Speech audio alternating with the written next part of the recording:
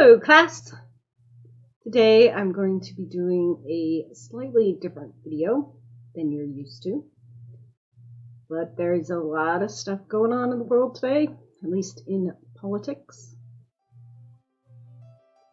Today I'm going to try and explain the differences of words we are seeing in the press. Some of these words are insurgency, insurrection, revolt, revolution, and even coup.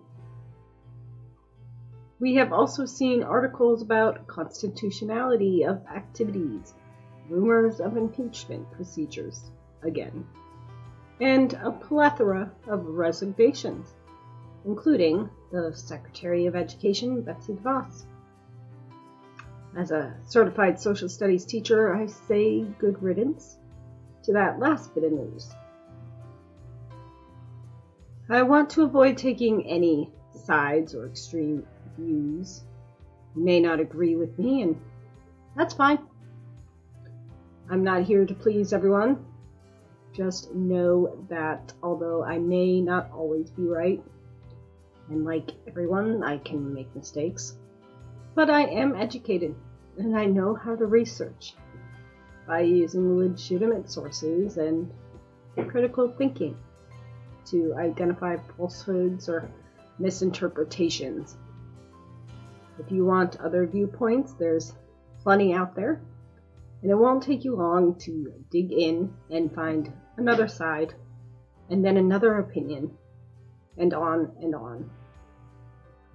That is the thing about history. It doesn't change, but the viewpoints do, and the lessons learned can change. Opinions and outcomes for future events can change.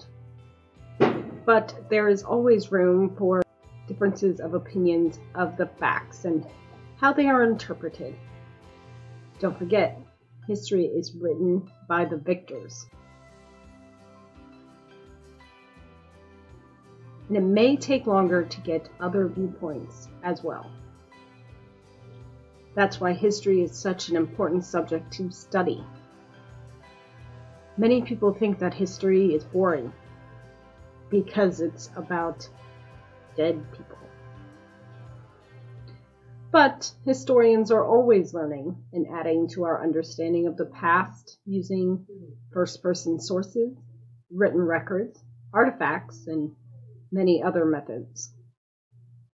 There is always more to learn and interpret about our human stories.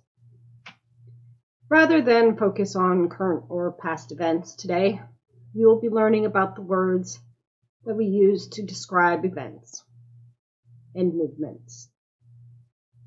A lot of these words can be used interchangeably, and differences are very slight. First, the word insurgency is usually used when referring to a small uprising, guerrilla warfare type situations. And it is an uprising against a recognized government. It is a skirmish. It is a noun. Insurrection is a synonym for insurgency, along with revolt and rebellion, to name just a few. Oh, by the way, I'm also a certified English teacher, so take that as you may. Insurrection is the act itself, and a violent act of uprising. This is another power play, just like insurgency. An insurrection is a full-on attack or complete takeover. Also, a noun, and with similar synonyms, which is not surprising. Revolt is a rising rebellion. Are we understanding the similarities here? It also means to renounce allegiance to a government. Also an expression of vigorous dissent. Depending on how it's used, it is either a verb or a noun. If used as a verb, some synonyms you might hear are disgust or repulse, As a noun, you have both insurgency and, you guessed it, insurrection.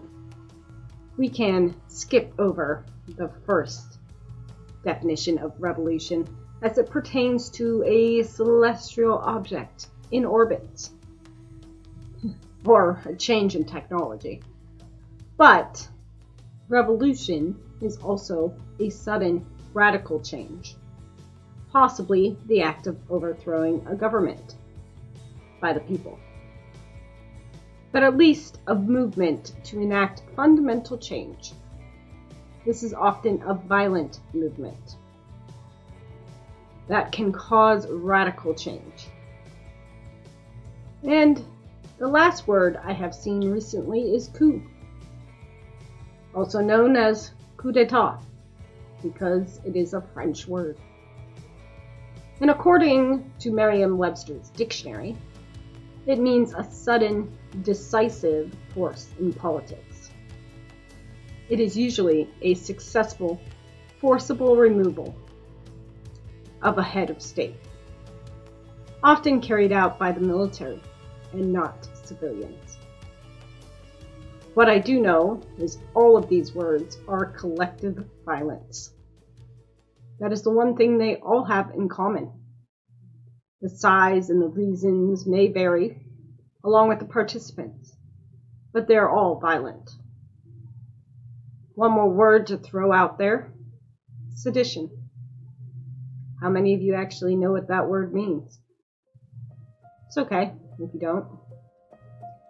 It means incitement of resistance to or insurrection against lawful authority.